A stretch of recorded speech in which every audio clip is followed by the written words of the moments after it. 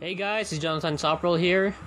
In this video, I want to show you the things I changed in my Toproll technique. So as you can see, I'm dropping my weight more under the table compared to my old technique when it comes to Toproll. So I recommend this by dropping your weight more than going too much on the sideways, because it gives more strength or it gives more stress against your opponent's fingers or hand or whatever you're targeting on your opponent when you Toproll. So I felt more stronger.